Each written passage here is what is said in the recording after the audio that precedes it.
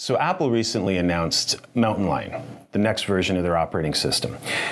And while it had a lot of really cool things, what it really is it's a unification of their OS experience. And this is something that's happening across software. Take a look at Google.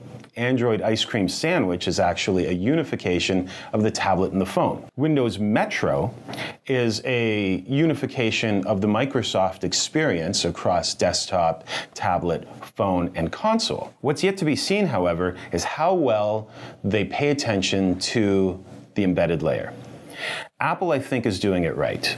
What they are doing is realizing that the touch experience, which we call the NUI, the natural user interface, when you bring it to a desktop, a straight-up screen that you may have to reach your arm out to touch, all of a sudden that natural user interface becomes very unnatural.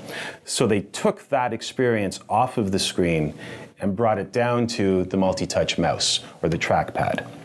And what that means is that as we are expanding this NUI idea across all of our devices, it's going to span everything from microwaves to refrigerators to our cars.